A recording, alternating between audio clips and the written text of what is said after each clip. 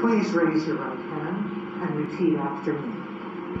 I, Kamala Devi Harris, do solemnly swear Kamala Devi Harris, do solemnly swear that I will support and defend the Constitution of the United States that I will support and defend the Constitution of the United States against all enemies, foreign and domestic, against all enemies, foreign and domestic, that I will bear true faith and allegiance to the same, that I will bear true faith and allegiance to the same, that I take this obligation freely,